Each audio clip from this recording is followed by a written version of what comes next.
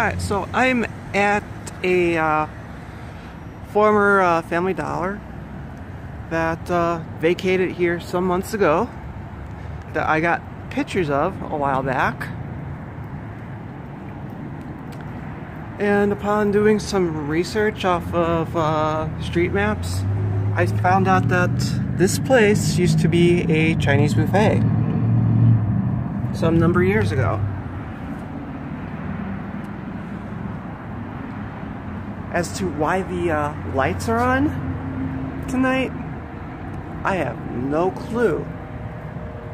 But it's pretty weird seeing all this here just empty like that. When I asked them back when they were doing their closeout where it's going to happen, they said they would be moving down the street, but that never happened. So as to the state of this building, section of building that's going to be, who knows?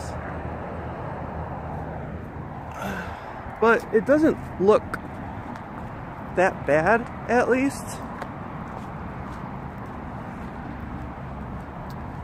Except for this spot right here.